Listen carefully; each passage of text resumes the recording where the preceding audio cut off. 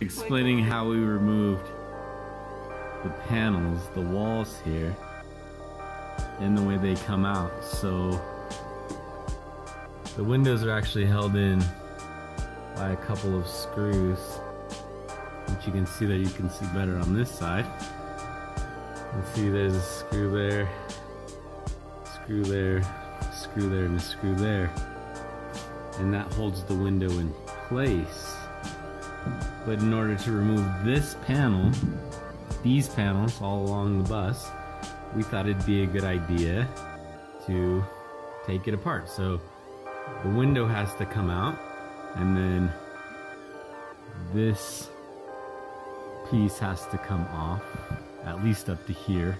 And once that's up, you can see this is underneath it, so then this comes off for the entire length of the bus.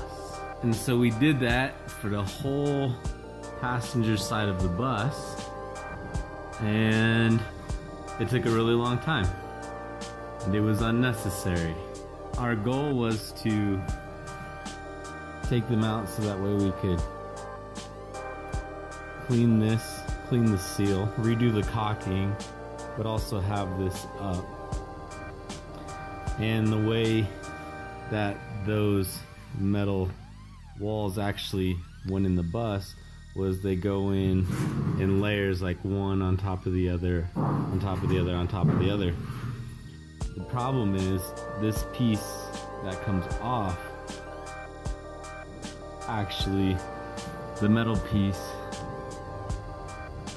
goes over it like this, and then this piece goes on top of that.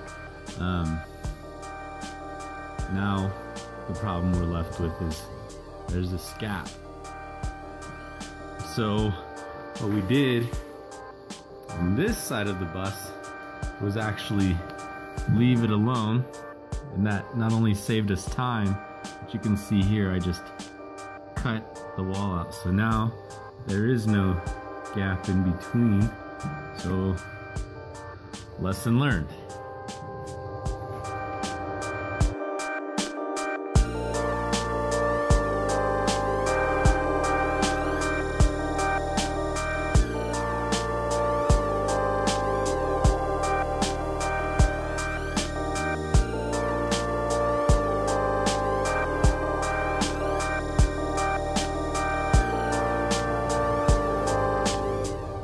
Easier to cut out the wall